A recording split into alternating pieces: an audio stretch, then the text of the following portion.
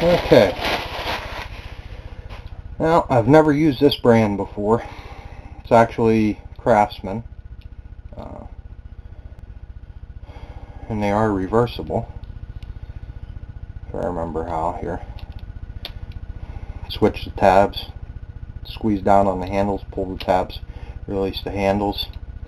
It can do inside and outside. Inside and outside snap ring pliers. From a 90-degree angle, straight on, with or without the holes. So,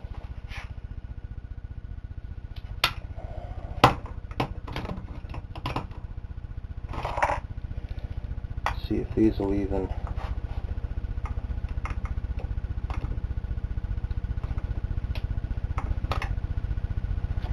Yeah, they'll fit on these. I gotta adjust one of the tips here.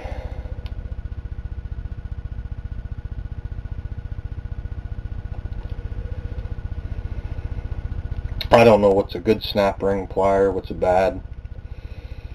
Don't know. All I know is they are usually, and I mean usually, a pain in my ass.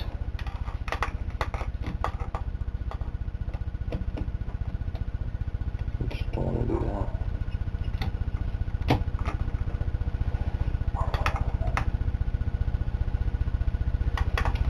I'm just trying these because I have them on hand. So.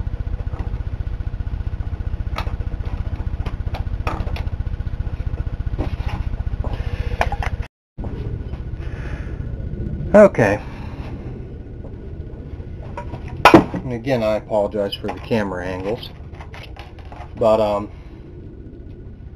after putting the correct tips in the snap ring pliers, and with the help of a pick, I got the damn snap ring off. So, rear output shaft is out of there. I'm going to remove another snap ring here.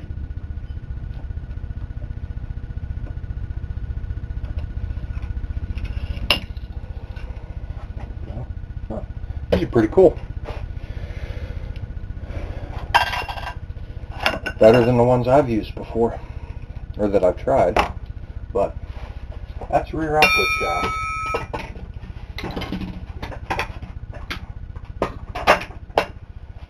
Set all the innards aside.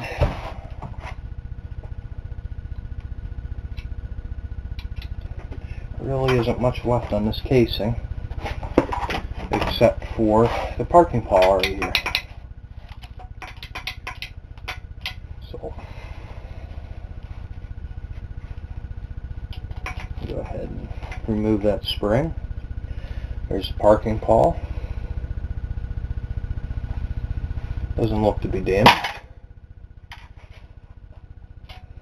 The pin. And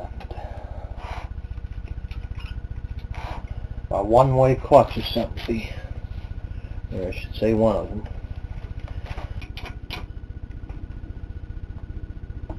Okay. Those were torqued down. So. And yeah, I should have a much bigger breaker bar. But my array of tools is sitting in the back of someone else's car. So, and I don't have that car with me.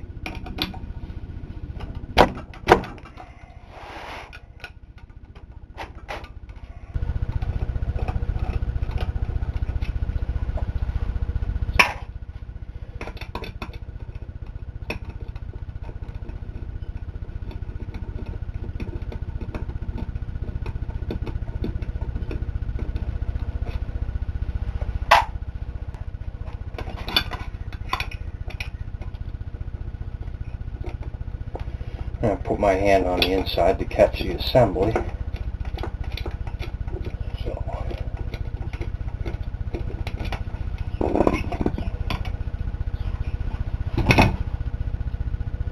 that's it. One more thing I have to do here to get this little E-clip. Take the parking pawl actuator off.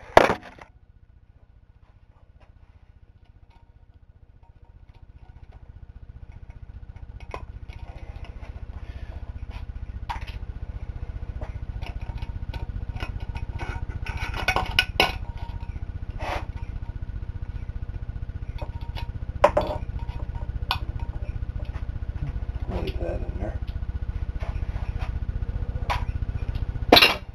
Lots of E-clips and washers on this bitch. That's pretty much it.